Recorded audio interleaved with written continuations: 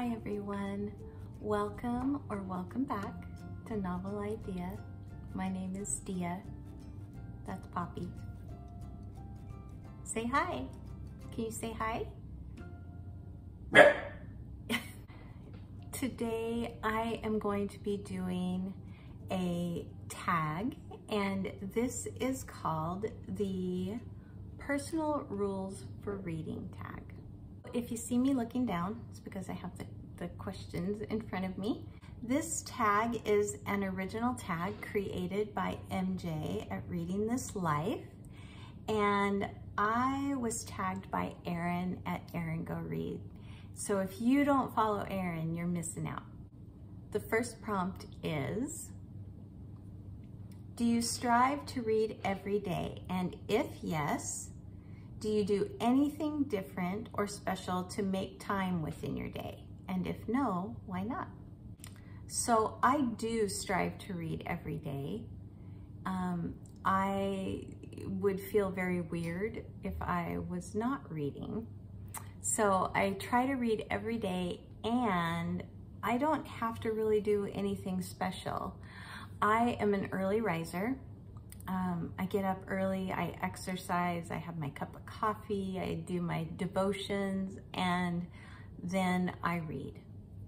And so I don't have to really do anything very special in order to make sure that I am reading every single day. So even if I have to go somewhere or do something outside of the house, I tend to put an audiobook on in the car. The second prompt is, do you always stay within your favorite genres, or do you experiment with reading different genres or subgenres? I stay pretty much in my wheelhouse, and that's simply because with as old as I am and things, I feel like I kind of know myself pretty well. Do you DNF? Yes. If yes, what was the last book you DNF'd and the reasons why? Last book I DNF'd.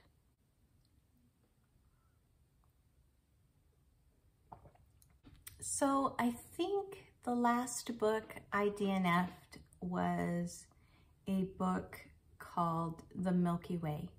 And this is a fairly new release, and it was supposed to be an autobiography. The Milky Way was supposed to be telling us its story. And when I started reading it, the initial part of the book was about the person writing the book. But then when it got to the part where the Milky Way was trying to tell its story, it seemed very flippant and like it was being snobby, kind of, which is weird to say that about Galaxy, but nonetheless, that's the way that the author wrote it. And that's the way it was coming across to me. And I just wasn't in the mood for it. So I DNF'd that one. Number 4, excuse me. Do you like to read challenging books? If yes, what draws you to them? And and if not, why do you avoid them? So I do love to read challenging books.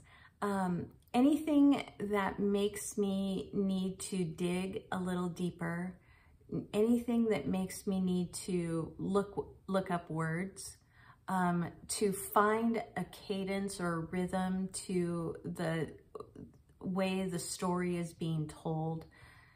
I like being challenged in those ways. I don't mind large books. I just read one that was 1,100 pages. So it doesn't bother me to read a large book. So that's not the challenge. The challenge is going to be, is it going to make me think bigger?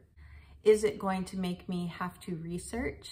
Is it going to make me have to learn new vocabulary? Those are the challenges that I like. So if a book challenges me in that way, yes, I love reading challenging books. Math or science, probably not. If it has to do with language and history and those kinds of things, challenging, yes. Number 5, Greg's question. Do you read books that have been banned by local authorities? I don't pay attention. I read what I want, and I have no idea if it's been banned by someone else or not. I just read. Sorry. I can't answer that one. CriminOlly's question. Do you read books by authors whose views you disagree with? All the time. And that would be, I guess, another way that a book would be challenging. So, yes. Steve Donoghue's question. Do you clear your mind of preconceptions and biases before you start a new book? Or do you go in with axes to grind?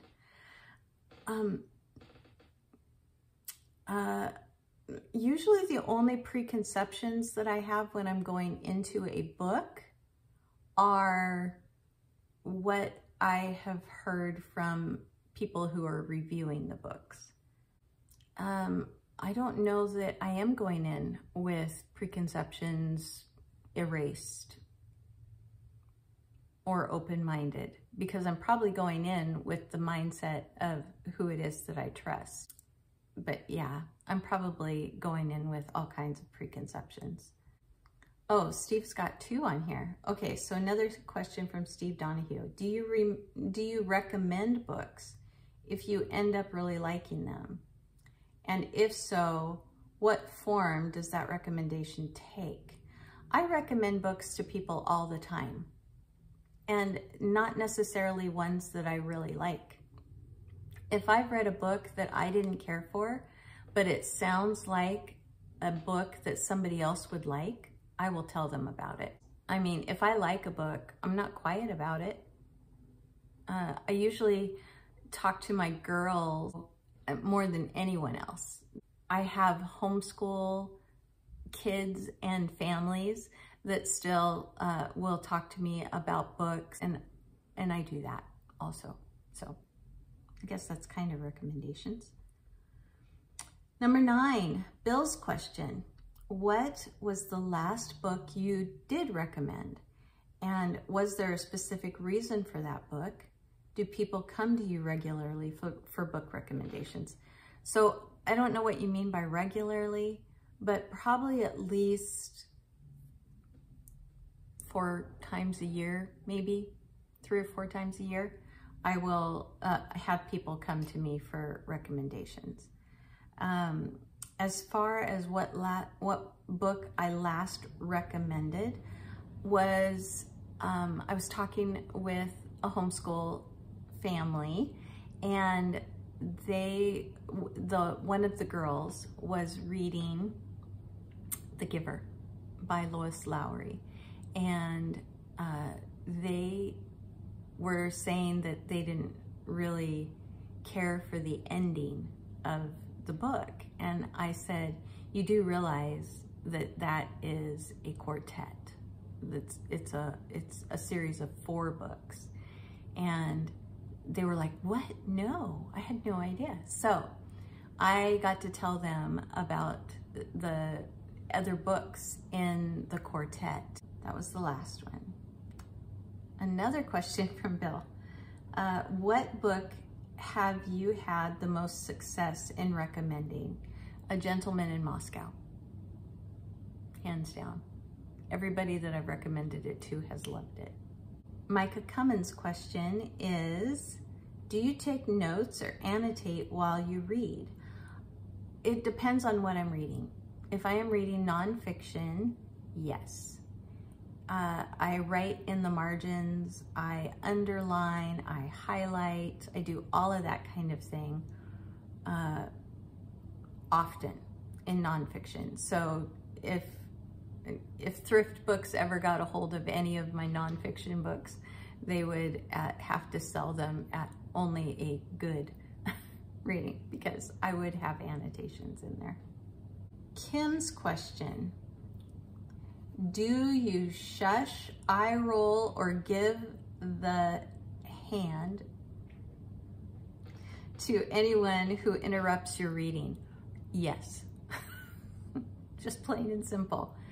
My husband, he interrupts me constantly. And so I do kind of give him the kind of thing. And Poppy knows that sound. You see her little ears perk up.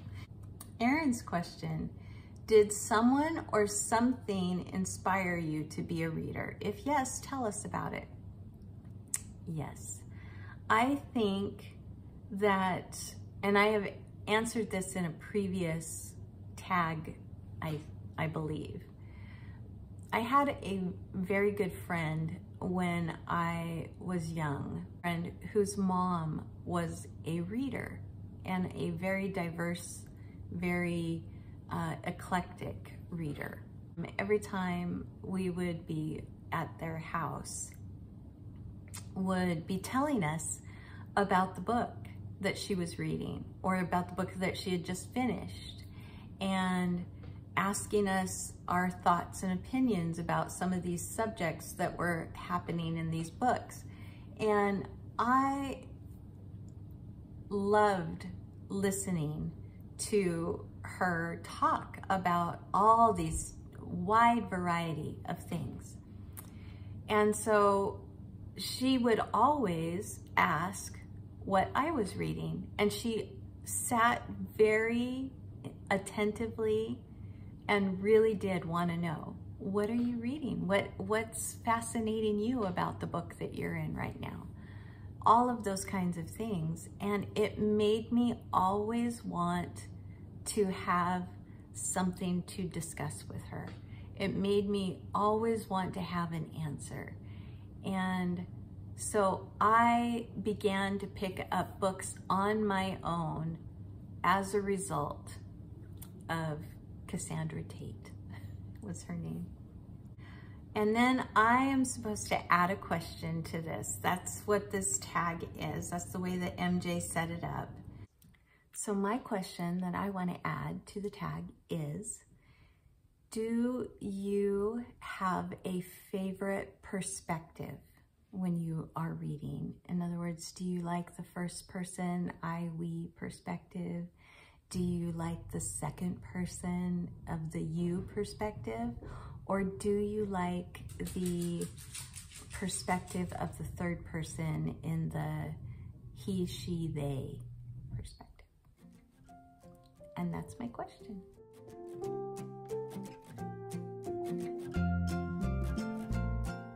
All right, everybody, thanks so much for joining me today. Like if you liked it, subscribe if you want to, and I will see you in the next video. Bye.